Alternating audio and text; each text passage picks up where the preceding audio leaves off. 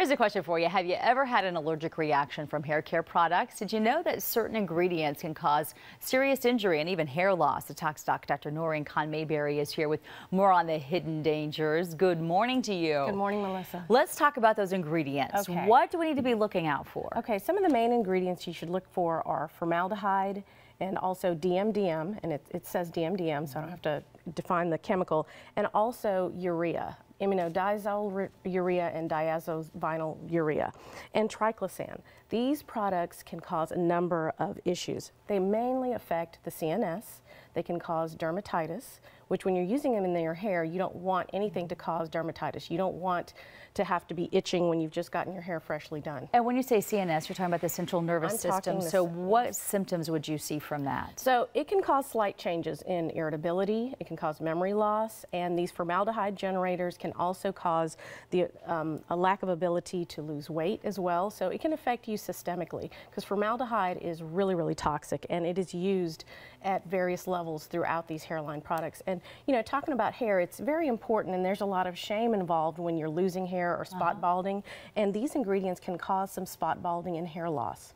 So you're there at the salon trying to make your hair look better, and you don't realize you're making things worse. And we're talking about all kinds of stuff, not just getting your hair dyed. So it could be a weave, that could be in some type of the different glues. Yes, the adhesives, they've had some really extreme reactions, even noted deaths, because people did not realize that they were allergic to the ammonia and the natural rubber latex that were in the adhesives. So I always recommend not using glue, using alternatives, using some of these natural methods, clip-ins or sew-ons are just so much better for you. I read a lot about, make sure you get a paraben-free soap or paraben-free shampoo. Is that important, and why? It's so important because it alters your hormones, and you don't want anything that's an endocrine disruptor. And so if you're using an endocrine disruptor, when your pores are open, you're allowing it more of a chance to get into your body systemically. So you want to stay away from endocrine disruptors. They can also cause weight gain. They can also cause memory issues. They can also cause mood changes. Endocrine disruptors can make your life a living hell, so you want to stay away from them. Yeah, it sounds like it. Now, is it going to say if it does have paraben? If it doesn't, it's going to say paraben-free usually. Say paraben-free. But if not, is it just listed as a paraben in there, or does it have other words? It will have parabens, and you'll also see phthalates. So parabens and phthalates you will see,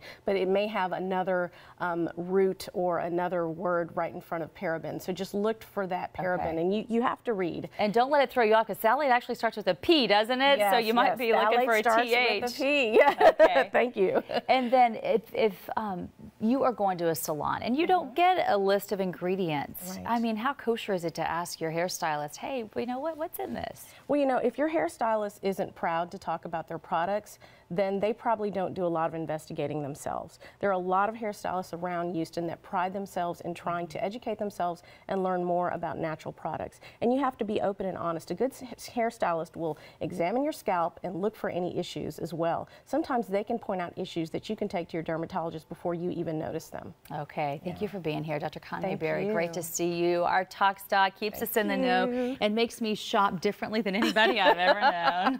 Well, it's a good thing, though. I think it is. All right, well, keep you safe and healthy, Mike. Sometimes you can entertain yourself for hours just looking up those different ingredients on the shampoo bottle. The names are incredible.